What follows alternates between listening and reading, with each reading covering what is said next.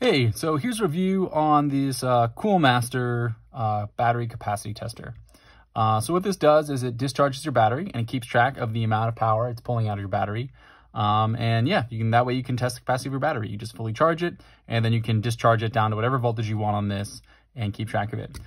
Today I'm going to test this really small lithium ion cell. I've tested it. It's got about 3 amp hours in it, about 2.9 amp hours. But we'll see how well this actually does on that.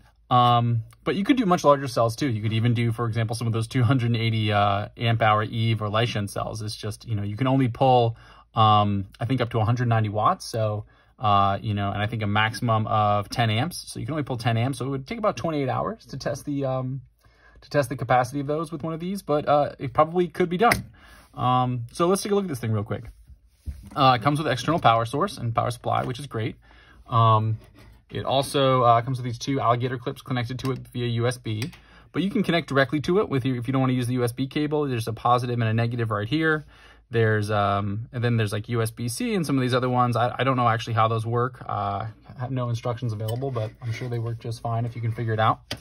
And then there's a fine and a coarse knob to control how much amperage you're pulling out of the battery. Then there's a button. So let's go through the button real quick. So the button will just cycle through the different options for you. It will turn on the light when you do so, which is nice. The main screen is in Chinese, but here's some other screens. This is the screen I like. It thinks there's about 0.03 amps. So right now I can tell you off the bat, this measurement is good, but not great. Not perfectly accurate. It tells you the voltage, and it will also record the time for you. Unfortunately, the screen goes off too soon. Let's go back. It's going to record the time for you, the wattage, the watt hours, and the amp hours. Okay. Also, you get another screen like this, similar, all very similar. This is the backlight, how long you want it to stay on. So in order to increase this number, I just have to click twice. It's going to go up by 1 every time. If I click twice and hold, it's going to start counting up, and it will increase that to, let's say, 30 seconds. Okay. If I want to go down, I have to click 3 times. That'll go down 1. If I hold at the end, it'll keep going down. Okay, let's go to the next screen. This is over voltage protection. So interesting that you'd have over voltage protection because, it's not like you're charging batteries with these, you're just discharging them. So over voltage protection would really only kick in if you started at a higher voltage than you wanted. But yeah, over voltage protection is a thing. I'm not going to play with that because we're going to start probably at around 4 volts and go down to 3. This is the important part. This is the under voltage protection, right? This is low voltage protection. This is when this discharge is going to stop. You're going to start discharging your battery and you want to make sure it stops, right? We don't want it discharging the battery below 0%. Obviously, we can damage our batteries if the voltage is too low. So what you want to do is set your low voltage protection. So we'll go back to low voltage protection and we're going to, for the purposes of this cell, go to 3. So click it twice and hold. I guess click it twice once to get it going and then click it twice again, hold. And there it goes. We get to stop at 3. Boom, right? If we want to go down, I can click it 3 times. That'll go down 1. If I hold them the 3rd time, it'll hold it down. But again, we want to go back to 3. Whoops. Yeah, so this happens sometimes. It seems like it gets stuck in a mode where if I go down for a while, and then when I just do 2, it goes down. But it's either 2 or 3 and then hold, and that'll move it up or down. So now it's on 3 volts. The other thing is this is, this is maximum discharge, so it's not going to let you pull more than 102 amps, but don't worry, this thing can't pull more than 102 amps, even at, basically any voltage. And this is overpower protection, so it's not going to pull more than 190 watts. But it can't really pull more than that anyway. This is the max it's going to pull, but if you want to make sure it doesn't pull too much, you can also lower this. But again, given that you know the power curves of your, oh, that's 30 volts. What? It's not 30 volts in there. 3 volts. Okay. Given that you know how much voltage you're pulling out, I don't use this. I tend to just use the low voltage protection. So now it's saying yes. Notice that once you set the low voltage protection, it's going to beep at you if nothing's plugged in, which is really annoying, right? You want to set the low voltage protection, but as far as this is concerned, there's just the voltage is 0, so it's going off. So when you're done, you always want to make sure to go back to low voltage protection. You want to go back to the low voltage protection screen and lower this back down to 0. Otherwise, as long as it's plugged in, it's going to beep, which is really, really annoying. But we don't have to worry about that right now. Let's go ahead and test this. So let's hook this up to the positive right here. and we'll hook this up to the negative right there. And we should be cooking. And we can see the voltage is 4.18 volts, which is exactly what it should be. This is just recently charged. And let's go up. We'll start with the course. I would like to discharge this at a rate of around a half a C. So I think that's 1.5 amps. So we'll go to 1.09. You can see it's pretty sensitive. The voltage is dipping immediately, and we'll go up to 1.5 amps. Great. So now it's keeping track. After I've done this, I can clear the screen by just holding this button on this screen. Okay, and now, yeah, this should go for a while now without any issue whatsoever. Yeah, so let me check one other thing for us. I've got this handy dandy amp monitor. We'll just zero that out for us right there. We can see it's 0, and let's see how many amps we've got going. And this is reading about, whoop, let's get it better. Let's get it really in there, whoops. This is reading 1.59, 1.58. Let's see if you can get that. See what it's reading? 1.6 amps, right? And we're pulling 1.55. So this is slightly underestimating the amps, but it's actually pretty much on point. So yeah, the battery discharge, it's doing a really good job. It's not perfectly accurate. I've done some other tests where I found it to be a little bit low. And let's just check the voltage real quick as well. It's saying that the voltage is 3.81, and I'm reading a voltage of, on the battery, of about 4.1. I don't think this is due to wire losses or the nickel loss. I've tested it, myself, elsewhere, and it didn't seem to have that problem. So the issue with this, the only real problem I've had is I think the amps are a little bit low, but that's not a huge problem. I find the voltage is a little bit low, which I don't like, because what that tends to mean is that the low voltage protection kicks in before this battery is actually done. So you have to go in and you kind of tend to have to put the low, if I actually want to discharge only to 3 volts, I might have to set this to sort of something like 2.7. That's my main problem with it. But anyway, I'm gonna let this run for a while, and we'll come back and check on it. But I expect it to pull about 3 amps, so this should take us about 2 hours, and we'll come back in 2 hours. Okay, so let's see what happened. We hit 3 volts. I pushed OK, it paused, the voltage is briefly above 3.06 again. 3 volts. Let's check the voltage. Make sure you guys can see. Let's check the voltage.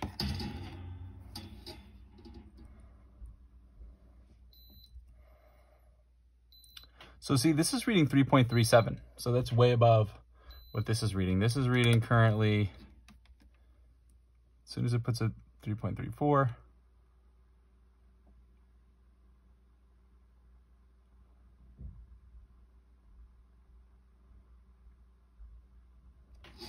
Voltage will drop really quickly. See, their voltage dropped again. But so far this is read 2.24, 2.42, so a little less. So what I'm going to do is I'm going to lower the low voltage limit.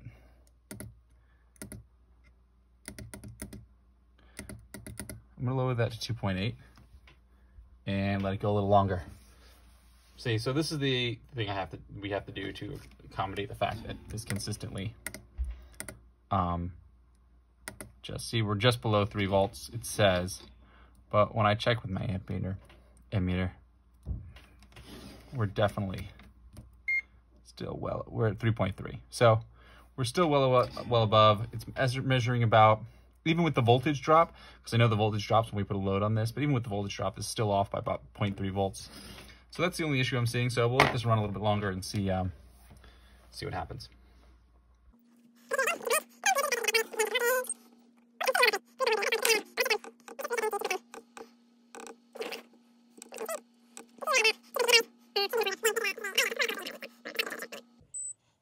Again, 2.7. I think I'm going to stop the experiment now. Let's just check the voltage one last time. This is underload. Underload, the voltage is telling us we got a voltage of about 3. We're about on about 3 underload. And when the load's coming off, we're staying just about 3. If you can see right there. So I'll consider this experiment done. Okay, so let's turn this off. So what's the moral of the story here? So when we're done with this, we want to run the experiment, we can disconnect this. We can go back. We have to turn off this low voltage protection, otherwise it's just going to keep beeping on us. So let's just hold that down. Go down to 0. So yeah, what do I think about this? Well, look, it works pretty well. There's not a lot to complain about. but there's a few big issues. But firstly, let's talk about what works. So it does a good job. It's recording the, where does it say the total amp hours for me? I guess I already set it I reset it by accident. Interesting. It's record the time. The amp hours aren't there. Really strange. It actually does typically record the amp hours, but I guess I'm going to reset this real quick. Its time is still intact. Somehow the amp hours got reset, which is really strange because it actually usually does remember the amp hours. But let's ignore that for now. That's weird, and maybe I pressed the button too long and reset it. But you know, this works pretty well. It's really straightforward. It's not complicated to use. It's pretty affordable. It has everything you want right on board, so you know nothing's complicated. Okay, so what's not to like? Well, as we saw, the voltage measurement isn't really accurate. It's not a huge deal, but you're going to have to, monitor it. If you want to cut off at 3 volts, you might have to stop it at 2.7. If you want to, stop it at 12 volts, you might have to adjust it to 11.7. So it will do a good job of cutting off, but when you're trying to eke out that last 5-10% of your battery, you might have to monitor this and continue to lower the low voltage disconnect just because their voltage might be off. And my voltage is a little low, but you could always get a model that has voltage that's a little high. Same thing with the amperage. I think the amperage is a little low on the one I have. It could easily be a little high on the one you have. You're going to have to see and try to make adjustments accordingly. So get something that can measure the amperage, and then you can figure out, okay, on average, maybe this is off by about 10%, so I should increase my estimates by 10%, or maybe it's up by 10. But, this is consumer grade, and it's not expensive, so it's not going to be really accurate. You're going to have to play a little bit with the voltage, a little bit with the amps, and I just wouldn't take anything you get from this to be gospel. It's just not a factor. It's only going to give you a ballpark, but it could be off by a factor of, I'd say safely, it could be off by 10%. So if you think you have 100 amps in your battery, it could easily be 110 or 100 or 90, depending on what you estimate with this. So is this great? Is it the best product ever? No, but it's absolutely pretty good at doing the job when it comes to just estimating battery capacities. I think it's not going to be really accurate for something that's really small. I think something, when it's bigger, you might get a bigger estimate. When it's really small, it looks like I'm off half an amp. And that looks like a huge percentage of the battery, right? If I think it's 3 and it's off half an amp, it's off by like a factor of 1/6, which is pretty high. That's like about 15%. Whereas if you have a bigger battery and it's not quite as finicky, you might expect to get something a little bit closer to what it actually is. I think it'd be probably closer, or at least you can estimate a little more precisely how off it is. But overall, it works well. It's really, really easy to use. And if you don't want to spend a lot of money in a complicated way to figure out battery capacity, there's really no easier off-the-shelf solution than this. So I would say definitely use it, but know the limitations. Be perfectly aware that you could get a model that's off a fair amount. You should be double-checking it with your, double-checking the voltage. You should be double-checking the amps that's coming out of it and making sure it works. Okay? And as always, if this video is useful to you, please like and subscribe. And I've got an affiliate link for just this product right below. Thank you.